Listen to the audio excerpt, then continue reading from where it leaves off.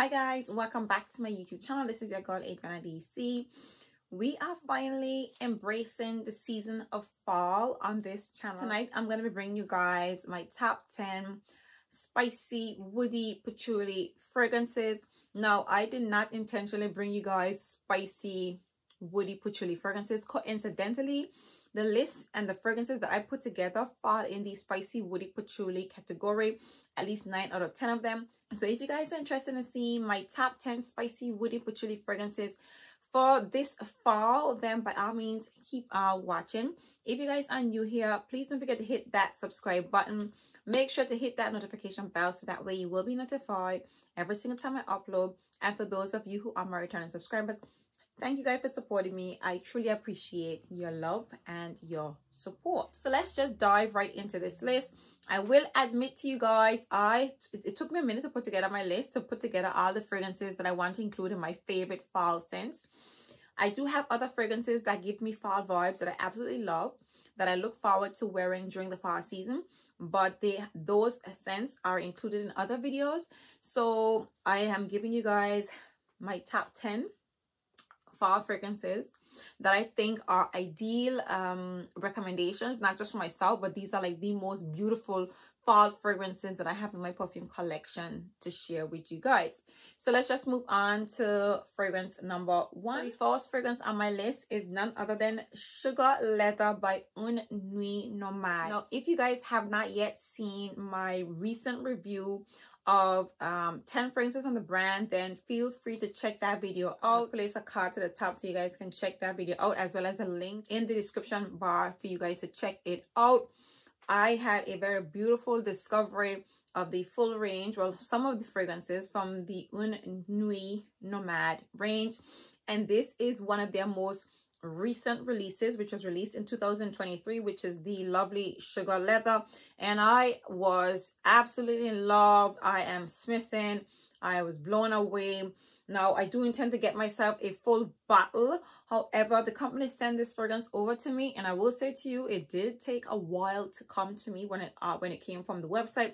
So I don't know what the delivery time is for this fragrance, but I do want to include this fragrance in my top 10 fall fragrances for 2023. This is a sweet, expensive smelling prune, tonka bean, caramel, leathery, and labdanum smelling fragrance. Now, I get soft touches of leather in this fragrance, but this is more of a broken in leather.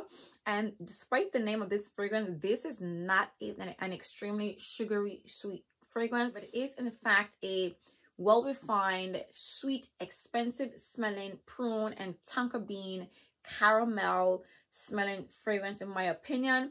And when I smelled it, I just absolutely went crazy. This is an absolutely beautiful fragrance, you guys, and I can't wait to get a full bottle in my collection. But trust and believe, your girl I'll be bathing myself in this sample. I don't know how long it's gonna last, but yeah, I think it's a really beautiful fragrance to explore for the fall season. So if you guys have not checked out, Nuit Nomade, especially Sugar Leather, because this is like the newest release on the brand, you need to check that fragrance out.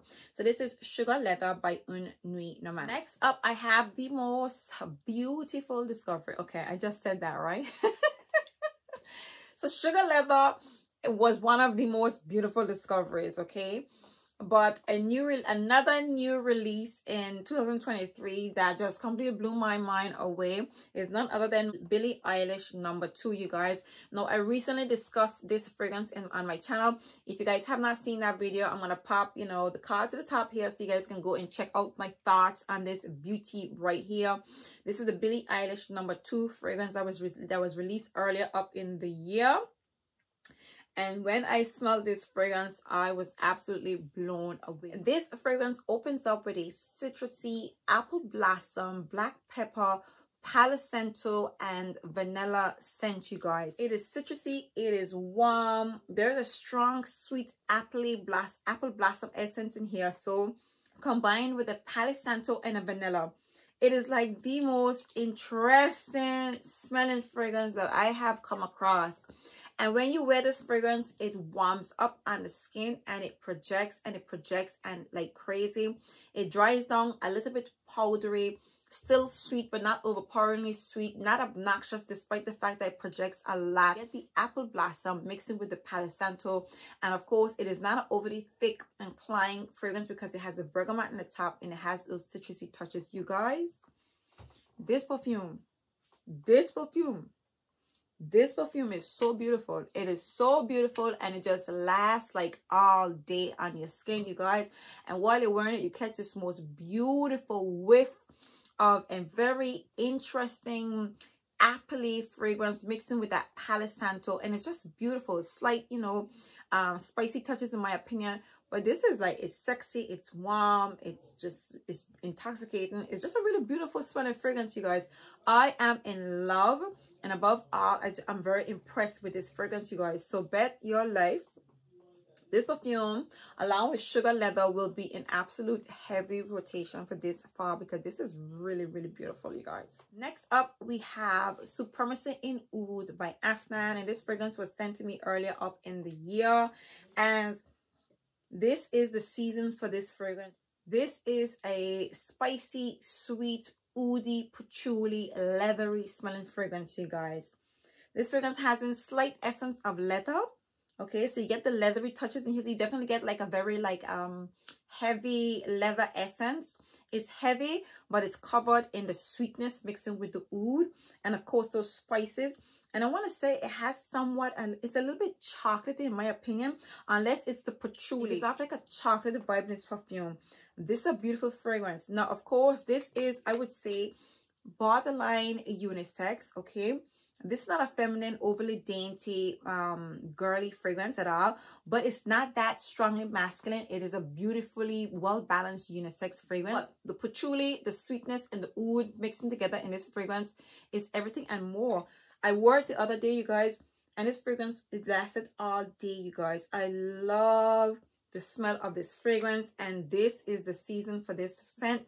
This is fall, and I am definitely looking forward to playing with this fragrance. So this is Supremacy in Oud by Afnan. Next up, we have Kayali's Vanilla Royale Sugar Patchouli, another patchouli dominant fragrance. This is a spicy, sugary sweet creme brulee, vanilla and patchouli smelling fragrance, you guys. Do I need to say more?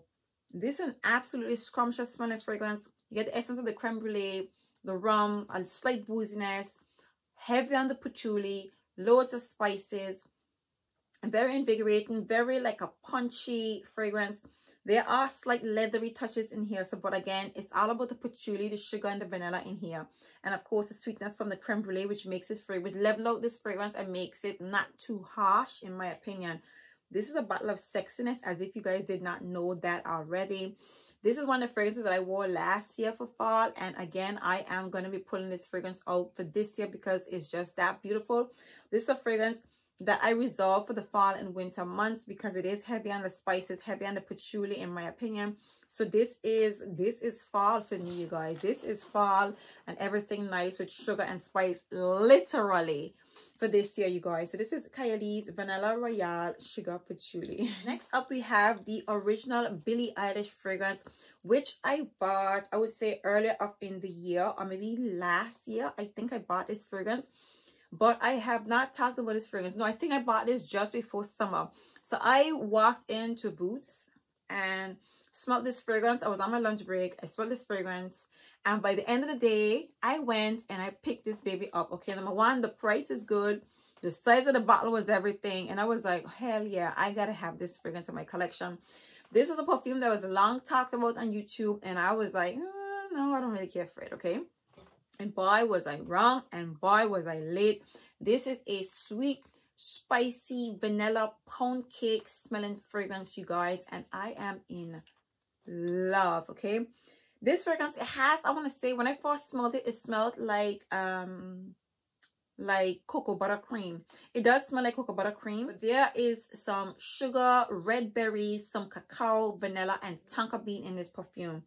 I do not get a lot of the red berries in here, so maybe get the red berry essence. Perhaps, you know, you blend the batter to make a vanilla pound cake, and then you add a bit of cacao, you add a bit of flavoring, of red berry flavoring, and that's what you come together with. It dries on powdery, sweet, intoxicating, warm. Again, a hint of spice inside of it.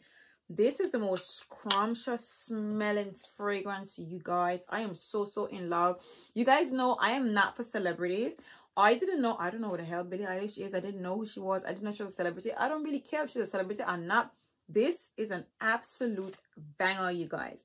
I would say Rihanna has the best celebrity fragrance to be worn in the summer. It can be worn all year round, but mostly for the summer. Billie Eilish has the best fragrance to be worn in the fall and winter.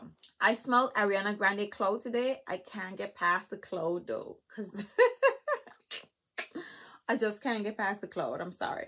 But I would say Billie Eilish definitely has the best fragrances for fall and winter. The price is right. The size of the bottle is everything. And it appears that they have downsized the bottle because this is actually a 30 ml. And look at the size of it. Size does matter. And I feel like this is like the only 30 ml that I have in my perfume collection. And I'm okay with it because the size of the bottle. I will, however, say to you guys is that they've downsized the 30 ml bottle. It's a little bit smaller than the original. I don't know why. I don't really care because it's just the price and the size of the bottle is just everything for me. I don't mind. Normally when you get a 30 ml, the bottle is so small, it annoys you. But this is okay and it goes well with my collection. So I am in love with this fragrance. I'm in love with the price. I'm in love with the bottle. I'm in love with the scent profile. I'm in love with everything about this Billie Eilish scent. So this is the original Billie Eilish fragrance coming in my top 10 fall fragrances for 2020. Next up is another fragrance that I absolutely look forward to wearing in the fall season. This is Sweater Weather. This is fall all over. This is just the epitome of fall in my opinion. And the fragrance I'm talking about is Arabian Oud Kalemat, you guys. I don't hear a lot of people talking about this perfume, but I am absolutely in love. This is a fragrance by Arabian Oud. This is a sweet, warm, cashmere wood, ambery smelling fragrance, you guys. And that's pretty much how it smells. A sweet, warm, ambery, cashmere wood smelling fragrance. There are some blueberries, some anise, floral notes, and of course some musky touches. But for me, the cashmere wood, the sweetness, the honey, I want to say the ambery touches in here. So just really carries off this fragrance. And that's the body of this scent. Just cashmere wood, amber, and the sweetness from the honey. And of course some anise in here so as well. It smells warm. It smells cozy. It smells like the epitome of sweater weather fragrances. Like, you know, if you smell this fragrance, I don't know if you guys have smelled this scent, but it just smells so warm and cozy in my opinion. So this is one fragrance that I absolutely look forward to wearing during the fall season.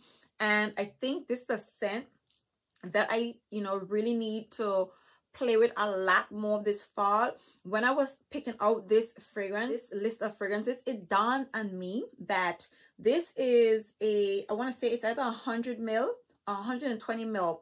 And I've had this about 2-3 years now. And it dawned on me that I don't know how in God's name I'm gonna be able to get through this full bottle of fragrance, let alone all of the other 100 ml bottle of fragrances in my collection, you guys. I'm seriously downsizing the scents that I purchased this year because I don't know how the hell I am going to get through this fragrance. And I only pull out during the fall because, again, this is a fall scent. It's not going to be worn during the summer and the spring. The only good thing is that in England, we don't really get a lot of summer. But you damn well know I head the hell out of here because I'm a summer girl. I'm a summer baby. I was born in the summer. So summer, I come alive in the summer. And I go where I can come alive in the summer. But yeah, this is a fragrance that in order to make a decent dent, I would have to like be wearing this fragrance like all year round. So I don't know, you guys, but it dawned on me when I pull out this fragrance, like, how in God's name am I gonna get to the bottom of my 100 ml fragrances? I don't know. I really don't know. But anyways, my Kalemat by Arabian Oud. I look forward to wearing this fragrance during the fall and winter months. Next up, we have Desert Rosewood by Goldfield and Banks. And this is another beautiful smelling fragrance. This is a spicy rosewood patchouli smelling fragrance. It literally smells like a desert. It smells a bit dusty. You get the essence of the rose, the woody elements in here. So very strong on the patchouli. It smells powdery. But I want to say that there's essence of rose in here and it smells a little bit cold. But then again, the desert isn't exactly cold. But I'm guessing how they, you know, try to put together the theme of this fragrance. The rosewood, even though it is giving off somewhat of a dusty, woody essence, it's still coming off a little bit cold in my opinion. It's a little bit dry and definitely woody, and you definitely get the essence of the patchouli. Slight bit of sweetness in it. Either way you put it, this is a really scrumptious smelling fragrance to me, you guys. It's quite refined. It smells expensive. It smells high-end. It has this like a very refined, clean smell, despite being, you know, a desert rosewood type of fragrance, you guys. Love this perfume. As if you guys don't already know that I get already. Goldfield and Banks is an absolute love for me. Next up, I have the Sea Intense, you guys. And I'm a little bit late to the bandwagon with this fragrance. I have been in love with this perfume for quite some time now. And I finally got my hands on this beautiful fragrance. This is a syrupy, sweet, woody, patchouli smelling fragrance, you guys. Blackcurrant absolutely shines in here, so with that syrupy sweetness, and of course you get the elements of the woodiness, the patchouli, slight spicy elements in here. So however, the spicy elements in this fragrance is a little bit subdued by the ambery touches in this perfume, but it is like, it has a richness to it, a little bit sticky, sweet and syrupy and strong. And this fragrance has like a very piercing, syrupy, sweet, you know, woody patchouli essence, in my opinion. When you spray this on your skin, it just like shines like crazy. It projects. It smells womanly. It smells strong. It smells really nice. And I am really, really happy that I finally, you know, add this fragrance to my collection. Like, I added this fragrance to my collection like earlier up in the year. But all I know is that I am happy to bask in this perfume. I have not fully played with this scent as yet at all, to be honest with you guys. I probably wore it once or twice or whatever, but I haven't really broken in this scent just quite good as yet. So for the fall, I look forward to playing with this fragrance a whole lot more. So this is Sea Passione. Sorry, this is Sea Intense, not Sea Passione. Sea Intense, you guys. Next up, we have Cherry Oud by Guerlain, and this was a release that came out last year that just completely captivated me, you guys. This is a citrusy, fresh cherry oud fragrance, you guys, with the essence of rose. It smells expensive. It smells a little bit cold. It smells upscale, and that's something that I love. Okay, these fragrances here, so granted they're heavy on the price tag, okay, but when you smell them, they smell expensive, and I love that. Okay, this is a very well refined cherry oud fragrance. It's not that Middle Eastern in my opinion, but the oud is still quite, you know, enjoyable if you're an oud lover, because obviously I am an oud lover. So if you like oud, this is a fragrance that you definitely gravitate to, as well as if you're not that big on oud, you can tolerate this beautiful fragrance, you guys. But yeah, this beautiful dry cherry oud fragrance with the essence of rose is definitely coming out this fall, because I have been sleeping on this fragrance like all year round, you guys. So this is Cherry Oud by Guerlain. Last but by no means least, we have Tom Ford's Tobacco Oud, you guys. This is a perfume I have not pulled for in a very, very long time. So I'm really glad to pull this scent out this year. This is a spicy woody tobacco, oud and patchouli smelling fragrance. There's not a lot of sweetness in this fragrance. You have the slight essence of the oud, wood, patchouli. There is some whiskey in this fragrance, some incense and some vanilla, and this is most definitely a slightly smoky fragrance, as you can possibly imagine. Quite a pleasant fragrance. Again, borderline unisex. This is not gonna be every woman's cup of tea, but for me this is beautiful. It has this like warm, spicy, smoky oud vibe to it. Okay, all the other tobacco fragrances that I have, it has some cherry, vanilla, you know, it has something to kind of soften it up and sweeten up and make it more appealing. But this is tobacco, oud and wood and patchouli with the essence of whiskey and some smokiness, and that's what you get from this tobacco oud fragrance. I love this perfume, and I look forward to pulling for this fragrance for the fall season. There you have it, you guys. These are my top 10, my absolute most favorite top 10 spicy woody patchouli fragrances for fall. I hope you guys enjoyed this list. If in fact you did, please give me a very big thumbs up. If you guys are new here, please don't forget to hit that subscribe button. Make sure to hit that notification bell, so that way you will be notified every single time you upload. And for those of you who are my returning subscribers, thank you guys for supporting me. I truly appreciate your support. And until next time, see you guys in my very next video. Bye.